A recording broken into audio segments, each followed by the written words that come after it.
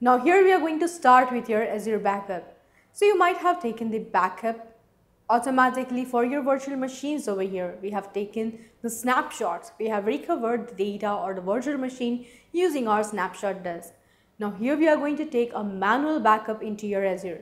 We are going to see how we can create a manual backup for the virtual machines or for the databases we generally have. So let us talk about your manual backup into your Azure with the help of your Azure backup. So Azure Backup is an Azure-based or Azure-based service which we can use to backup or protect your data. And same way we can restore your data into your Microsoft Cloud itself. Same way your Azure Backup offers multiple components that you can use or download or deploy to the appropriate computers or the virtual machine from where you want to restore this particular backup. Now what if we compare this with your traditional backup which you do on your on-premises servers? So if you talk about the traditional backup, what generally you do, your traditional backup have a solutions where you can take the backup and restore the data. They have evolved to treat the cloud as an endpoint. Or you can use a static storage destination. So the static storage destination is like you are going to keep a fixed storage and a fixed location of the storage. Like for example, I have a server and I always keep my backup files into a tape drive which I have. So the tape drive is with me every time I store the data into it. But what if the tape drive get crashed? Or what if it get missed? The whole backup which I have taken will be collapsed here and we won't be able to restore anything if we require in future, right? So this kind of static storage destinations create a problem into your traditional backups. Same way you are having a solutions of your backup which is very expensive. As said, I am going to take the backup of my server into my tape drive. The space which is required to save the data or to save the backup of the data which I have stored on my tape drive or my servers will be again consuming huge amount of space or equal amount of space for storing the backup. So it will be very costly to maintain this particular backup and keep a space for storing this particular backup into your storages or specific static storage devices. And also because you end up paying for this wrong type of storages, as we know we don't have integrity or surety of your backup or integrity of the data. So you are paying wrong over here or the storage that you don't need itself. Sometimes we don't require this kind of storages where generally we are going to keep the backup. For example, I have scaled my 3 servers. Now I am not using those servers. It is completely idle. Still it is idle. I can again use it as a keeping my backups into my on-premises server. But it is not required to do so, right? So this is the reason why we are moving towards your Azure cloud-based backup to lower down the cost of your backup and provide the data integrity. So let us have a look on the features of your Azure backup. So your Azure backup provides you an automatic storage management. You have the storage management including where your data will be stored and your data will be backed up into multiple locations. It might be not only in your availability zone, not only into your regional zones. The data will be stored into multiple regions, multiple servers you have. It will ensure that you are going to get your data restored whenever you require. Next, you have unlimited scaling. You can scale your servers, you can back up your data into any of your storages as per the requirement needs. The storage will be scaled. Same way you have a multiple storage option. As I said, you have a different kind of storages. You have queue storage, you have blob storage, you have table format storages, you have file storages. You can keep the data into any of the storage. It's not limited that you need to keep the backup data only in the queue storage or only into the file systems. You can keep anywhere, you can back up any storage. You can unlimitedly transfer the data. So as said, if you are backing up the storage into from one storage location to other storage location, there is no limitation. You can back up the data, you can restore the data as the storage amount you have. You don't have to worry about the space limits or any kind of data transfer limit over here. Your application consistent backup. As I said, you can also create an application consistent backup so that your application is available all the time. You have a wrong time retentions. And one more thing, if you're keeping a backup, how long you're going to keep the backup? You might have heard in your organizations, the backup are stored for 6 months or maximum 1 year. If I want to pull the backup which is stored or which is taken into last 3 years or before 1 year, I won't be able to get this backup. But here it provides you a backup for a longer duration. Till when you are not going to delete the backup manually, you will be able to get this particular backup and you can restore this backup anytime you require.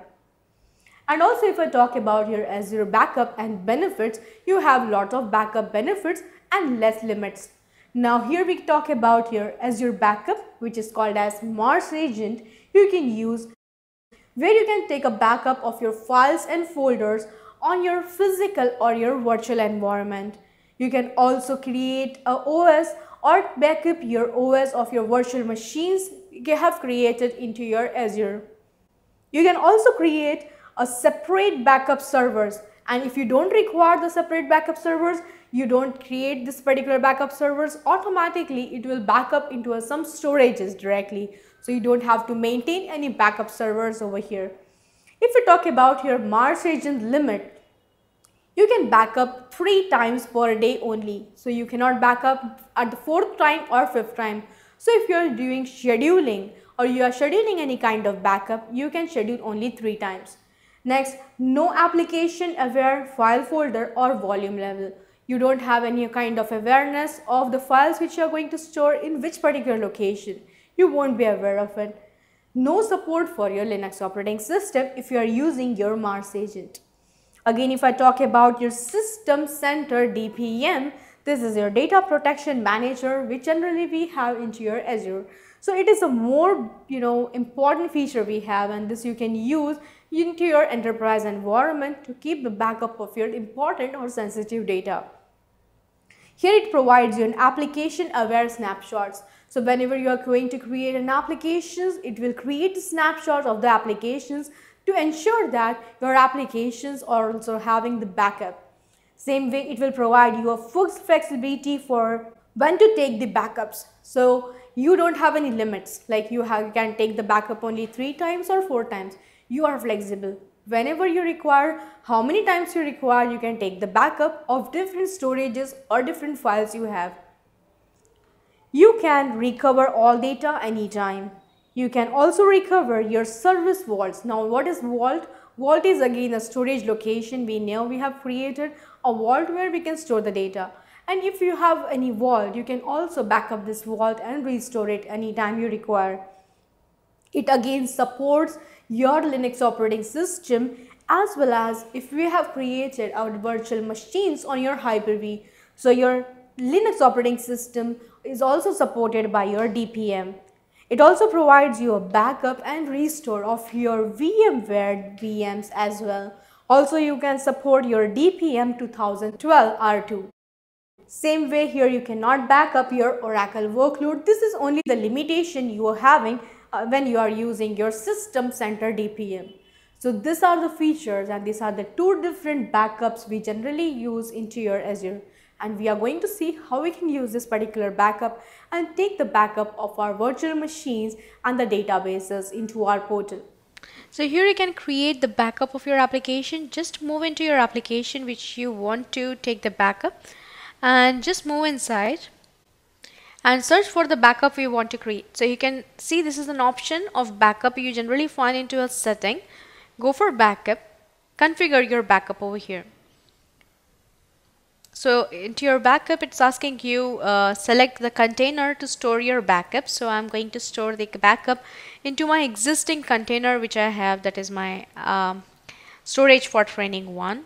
And once you have added this, it's asking you, so I'm just going to select the other one. I'm going to use this one. Okay, so here we can create our own container. We can use this container for keeping the backup. So this is a backup container I have created into my storage, and I'm going to add this particular backup container You can keep it as your blob storage, your container, your private node. Anonymous access will be provided to you for this particular device or this particular backup which you have created. So click on OK. It will be creating your backup container here. It's just validating your backup container name. So it is already in use. So backup for applications, I'm just going to provide it. So okay, it's done. Click on OK. Or we can select our existing containers we generally have into our the storages which we have created. So I have this particular storage. It's containing a container Azure portal deploy. I'm going to select this container here, and then I'll be scheduling the backup. So we can schedule the backup and we can enable it every day. I want the backup once a day, and here we can schedule the backup at what time generally you require the backup. This will be the date and this will be the timing from when I'm going to start the backup, and the rotation number of days will be for 30 days. So the backup which we generally have taken, it will be for it will keep at least one backup over here. So you want to keep the backup? Yes, I want to keep the one backup at least. And then we can also define the backup databases if you want to include it into your backup. So we can include this backup into your SQL database, MySQL database. So right now we don't have any any connections with it because we don't have any SQL database and MySQL database found in this particular applications. So we haven't connected a database connectivity for this application. Otherwise you will be able to take the backup of this databases as well. So I'm going to save this. So it has taken the backup. You can see this is the backup which has been taken over here, and this is the scheduled time, and you can also get the backup history. So whenever you have created a backup, you have scheduled the backup once daily at the time, so automatically it will take the backup and it will create the application history. So you can see here, this is the first backup which has been taken over here on this particular date. Right, so simultaneously every day it will take one backup and it will list all the backups available over here.